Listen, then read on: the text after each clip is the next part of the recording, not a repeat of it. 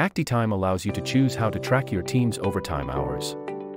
First, define the default workweek duration. Locate this section in General Settings and set your rules.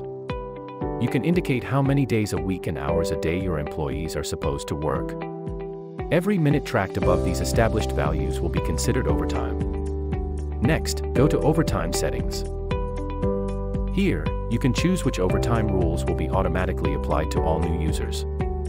You can set the default pay rate per overtime hour and decide whether to calculate overtime automatically or enter it manually, and if the tracked data will be visible to users or not. Additionally, you can set individual overtime rules for employees. This includes their workweek duration, overtime tracking mode, and a custom cost of work rate per overtime hour. These new individual rules will become effective starting from the date they were established.